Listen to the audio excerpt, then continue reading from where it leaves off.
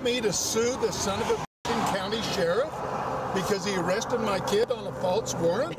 A Utah County Commissioner is accused of using his authority to intimidate law enforcement when his son is arrested for an outstanding warrant. What do you want me to do? I want you to turn him loose. I can't turn him loose, Bruce. Who can? Nobody can. He's been arrested for a warrant. The courts can. And the warrant's false. Huh? The warrant's not false. The warrant's... The incident stems from a November 25th traffic stop when Kenneth Adams was pulled over for failure to signal and stop fully at a stop sign.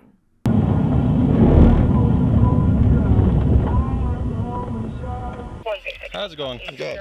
What did I do wrong? Good. So the reason I stopped you is you didn't come to a complete stop at the stop sign? I did. And then you didn't have your turn signal on. I sure did. Body camera video shows San Juan County Sheriff's deputies speaking with Adams, who maintains he did not violate any rules. Okay. I know for a fact I had my turn signal on. Okay. That's why I was surprised you were pulling me over, but whatever. When officials run Adams's ID, they find a warrant out for his arrest. Walk back up there. Step out. Well, no, we place an arrest for a warrant. He has an active warrant. As officials reapproach the vehicle, Adams becomes argumentative. All right, can I get you to step out of the vehicle with me? What are you doing? No, what's going on? Seriously, what's going on? You have a warrant for your arrest. Do I have a warrant? Adams tells officers the warrant is a mistake, saying he already appeared in court. I don't know how you have a warrant, but it's on our system right now. You have an active warrant at a 7th District Court here in San Juan. I've gone to, no, that's incorrect. Okay, I've gone well, to it's court. on our system right now.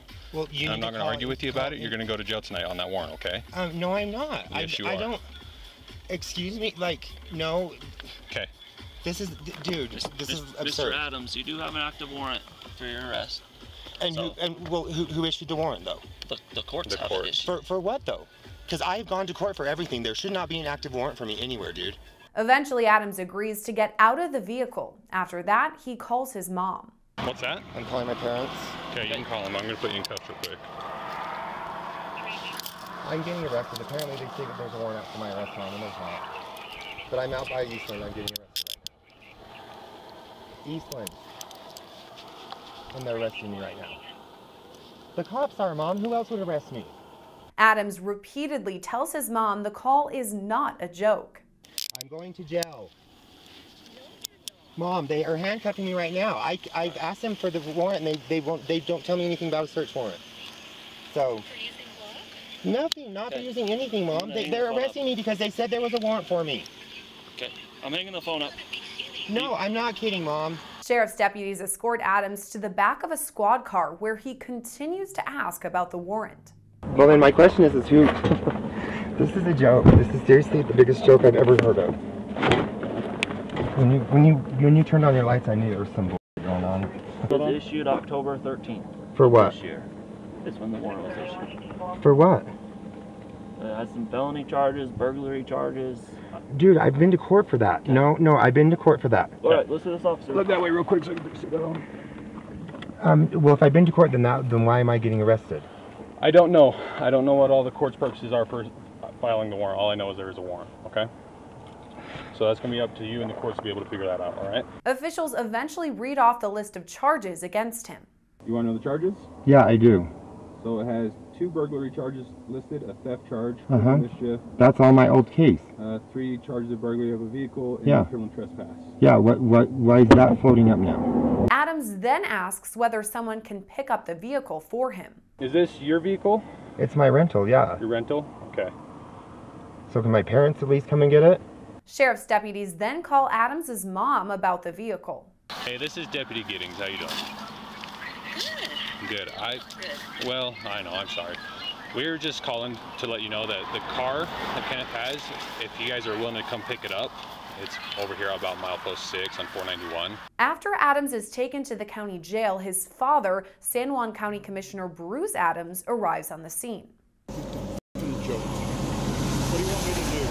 Well, we're letting you take the car so we don't have to impound it. I don't want it impounded. I know, that's why we're letting you take it.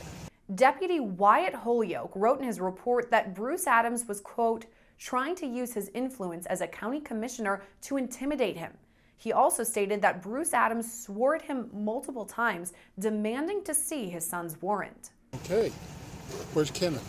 He's in jail. They took him. You already took him to jail? They took him to jail, and I stayed here with the car. Why? For a warrant. Who do I call to find out? To find out the warrant? You're a police officer. Tell me who I call to find out why he's in jail. Deputy Holyoak then calls his boss, asking whether he's allowed to show Adams his son's warrant. Hey, boss.